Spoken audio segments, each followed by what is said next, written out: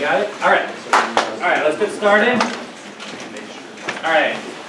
So today I'm going to start by trying to walk through how we're going to expand our final project this week to make it go from the solution that has non-contiguous behavior to a solution that does have contiguous behavior.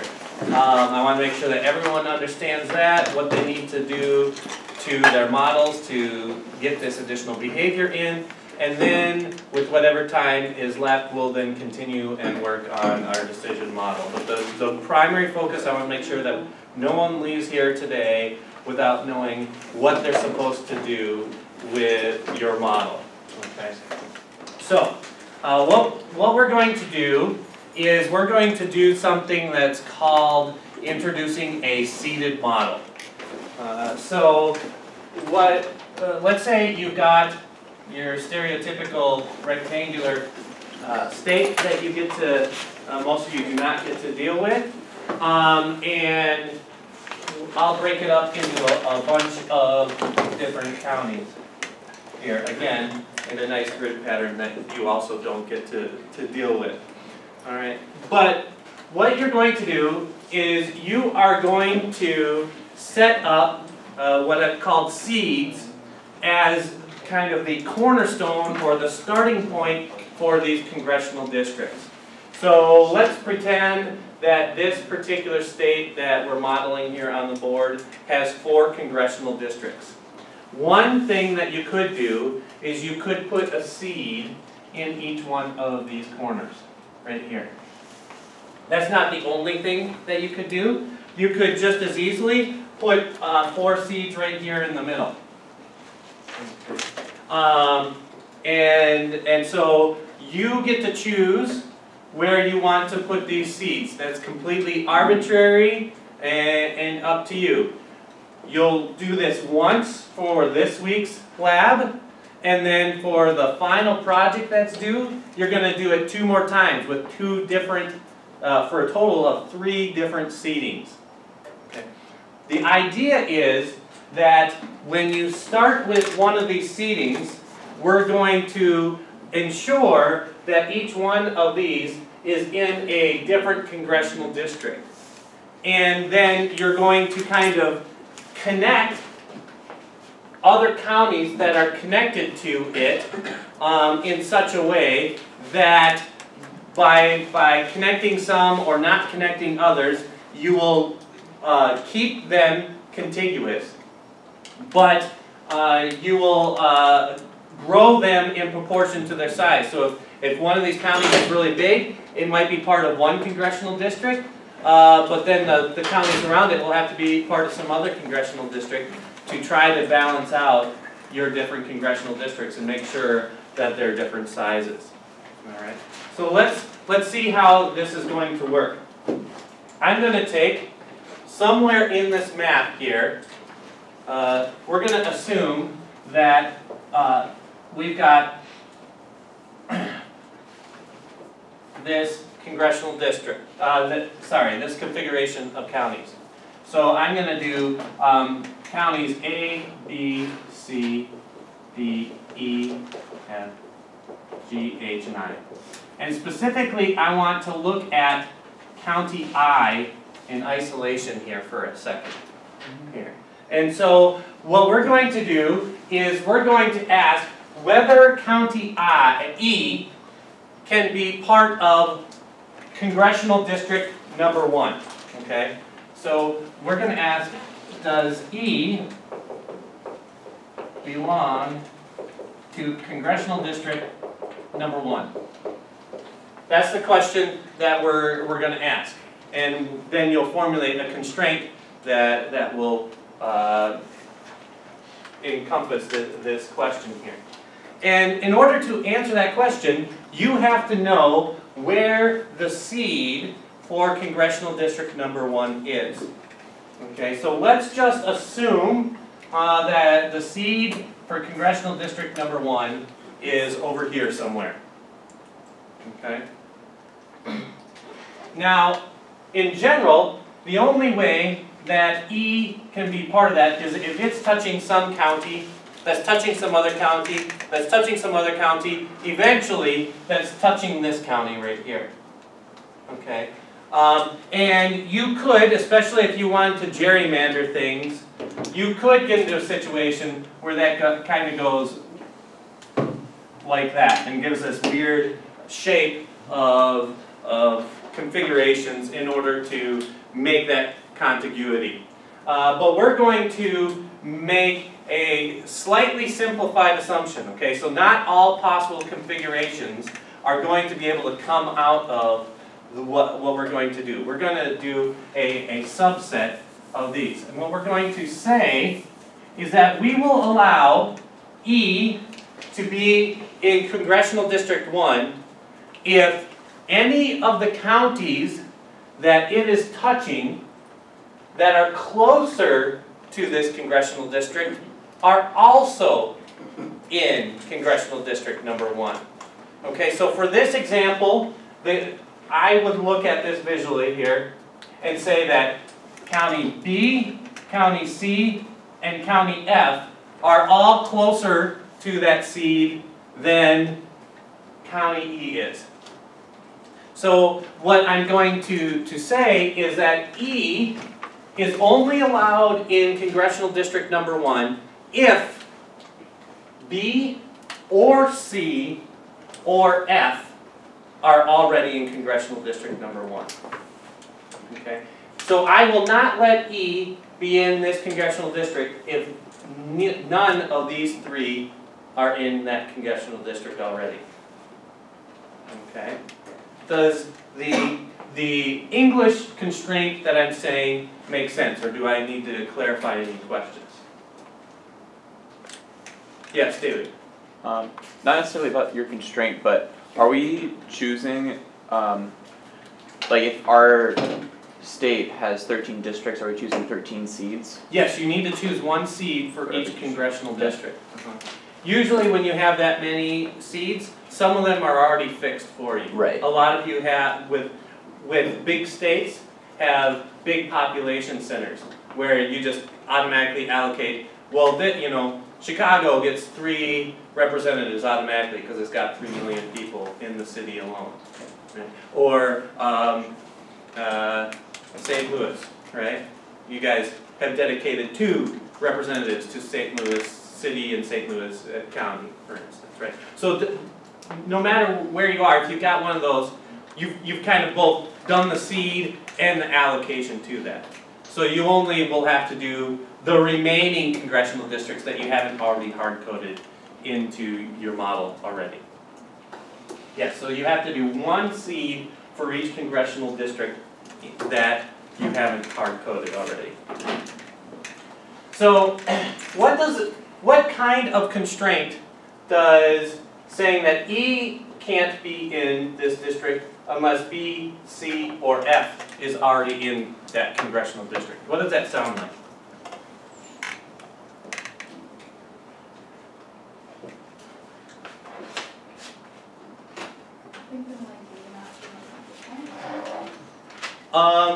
Oh, it won't have to, because we will only do it this far. What type of constraint does that sound like? Yes? Conditional. Conditional, right? E is conditional on B, C, or F being in that. So if you remember, we said that the conditional is x sub j minus x sub I is less than or equal to 0. That's our general template for doing a conditional constraint. But this is 1 parameter or 1 variable dependent upon 1 other parameter right here. Right? Yes, Chris? We can have x of I be the 3 added together. Yeah, so we can change this to be, I will change my subscripts now to represent the counties, that if we combine these together, x sub b plus x sub c plus x sub f is less than or equal to 0, we have now made that conditional claim true. That if this is 0 and this is 0 and this is 0, the only way that this inequality continues to hold is if we also don't put x of e in there. But as soon as one or more of these values are non-zero, we can let this value be non-zero, because this will force that to be non-positive. Okay, so this is going to be kind of the key step that you need to do with your model. Okay, now this is for the question of does E belong to congressional district number 1? Okay, so you're going to have that constraint there. But E might not be in congressional district number 1. It might be in congressional district number 2, right? Which is maybe the seed is down here. And so not only do you have this constraint right here, but you have to have a constraint for whether E should be in congressional district number 2. What would that constraint look like?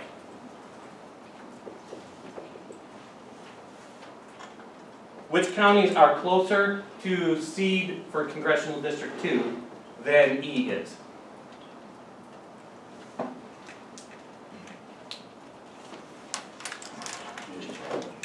G, H, and I are, right?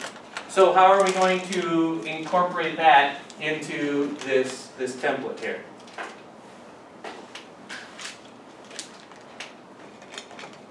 Minus. Let's go ahead. Minus x of g plus x of h plus x of I.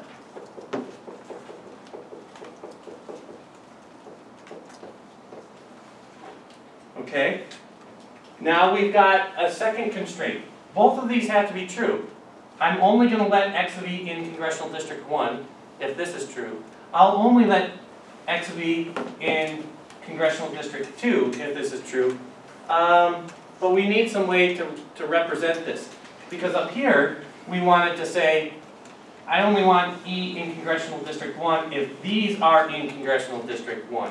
So I'm going to put a superscript here to indicate which congressional district. So x of E is in congressional district 1 if these are in congressional district number 1. X of E is in congressional district 2 if these are in congressional district number 2. Right here. And I will have an x of 3e and an x of 4e, or super e, and so forth, for all n congressional districts that I have.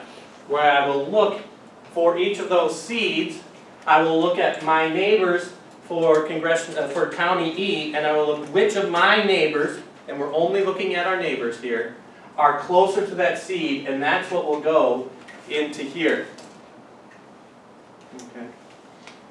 And then, what is also true, you already have this in your already existing thing, is that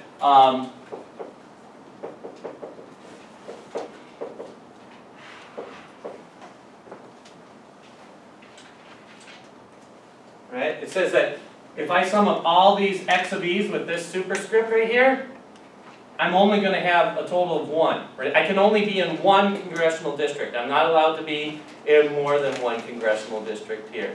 So that will combine all these together, all these values here, so I don't accidentally get put in more than 1 congressional district. You already have this built into your model already. Right? You already are limiting your counties to being part of a single congressional district and not being part.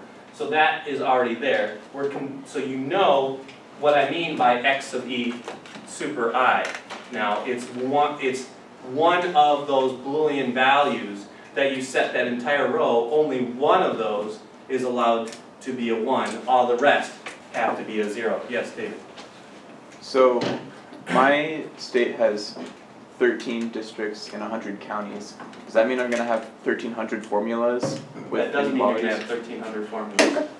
Okay. Right? Because you have one of these for each congressional district Great. for every single county. Okay? And each of these is different. you can't look at some other county and compute what this is going to be for some other county. They're unique for every county, and they're unique for every seed. Okay. Now, I have a tool, and I will provide a link to it, that tries to help write these constraints for you. Because who wants to write 1,300 constraints, right? This is the perfect thing for a computer program to do for you. It works in most cases, okay? But it is it makes some assumptions that aren't always true because of counties being weird shapes, okay? So at least it can get you most of the way there in writing these things, but you might have to hand check some of these. As an example, I forget who is doing Michigan, but Michigan has this weird shape, right, because of the Upper Peninsula. It kind of looks like this if you're into kind of abstract art, I guess. And so you've got Lake Michigan right here, right? And so by closer, this right here, this spot on the Upper Peninsula is closer to here than it is to this spot on the Upper Peninsula. And so my code says, oh yes, these are connected or connectable.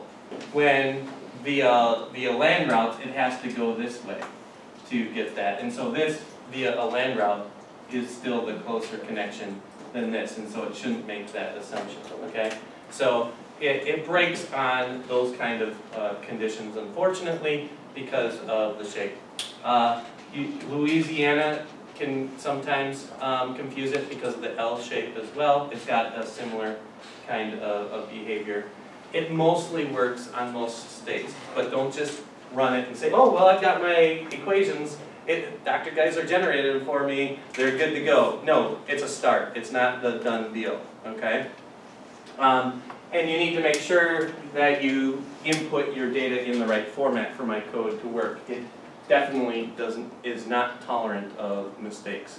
I have not spent a lot of time saying, oh, well, maybe they could input it this way, or maybe they could input it that way. No, if you don't do it exactly like I want, it just breaks, okay? So that will get you maybe 75% of the way there. At least it will generate a candidate equation for each one of these, and you might have to fix it up for 10, 15% of the counties. But 10 or 15% is a lot better than 100%. Okay. If you don't want to depend upon my mostly working solution, you are very welcome to write your own code that deals specifically with the behavior of your county and uses the format that you want and so forth. That's awesome. That's using your problem-solving skills in a very efficient manner, and I encourage that. Okay, so you definitely want to use a program to do this, because once you do this for Friday, and then you change where your seeds are, all of these equations are going to change. Right? So you don't want to do it by hand and then come back and find out, oh, I've got to do it by hand 2 more times. Okay? This is why you want to use a computer program to help solve big problems for you instead of doing it by hand. All right? So as far as you're concerned, you have to identify where you're going to put your seeds. There's no right or wrong place to put the seeds, because you're going to have to repeat this 3 times. What I would like to encourage you to do is think about what your seeds may be for the 2nd and 3rd one, so you have kind of an idea of this is what I'm going to do, because if you make 3 things where the seeds are basically in the same spot, you're probably not going to get that much difference in outcome, and it's going to be a really difficult final report to write when you're like, well, there wasn't any difference in the outcomes. So try to pick seeds that you think will generate different structures when they use this behavior right here. Okay. So like I did in the corners at one time, in the middles a second time. I think that would be an example of something that is going to generate very different behavior. I can't guarantee it for your state, but it's an example that might work. Yeah. So you need a seed for each district, and then what are the parameters for where we place them? Do you want them by a big city or not necessarily? I would probably explore both of those for one of mine. Because this is not an easy answer, even if you're talking about people who are doing redistricting for a living. Let's say we're doing Indiana as an example, right? We've got 2 big population centers, right? We've got a big population center here in Indianapolis, and we've got a big population center here in Lake County as a suburb of the Chicagoland area. And so when you're doing that, do you want to do kind of like a pie shape, and you go out like this, and you split up this big population center like this, and split it into a bunch of congressional districts? That's one way that you can split this population up between a bunch of congressional districts. Another solution, however, is to make most of this be one congressional district, and then you break it up into areas like this. This strategy can make sense, and it can be really easy to get equal parts of people in each congressional district. But some people would argue that this isn't going to get you representatives of the diversity of ideas and socioeconomic backgrounds that people come from. Because people who live in Indianapolis probably have different beliefs and values and care about different things than people in rural Grant County. And so maybe you might want to have a representative for the urban areas separate than an area for the rural areas, just because they represent different ideals. And we can see that in our country in general at large, right? On the coast you get very blue, and in the metropolitan areas you get very blue, but in the interior you have a lot of red areas. And so maybe it's good to have both some representatives for those rural areas and some for the urban areas, and that would better reflect the people. If you wanted to try to get it this, if you were a Republican, this would be a great way to try to dilute the Democratic vote, right? Because you could put a little bit of the Democrats here, and a little bit here, a little bit here, and it'd be a way to kind of prevent that. But you might say, hey, I know the Democrats are going to get at least 1 or 2 votes. I'm going to try to concentrate them all into this one area, and then there's no way that they're going to get these other votes too. So even if you're thinking, I want to be a gerrymander, or I don't want to be a gerrymander, you can come up with arguments why both of these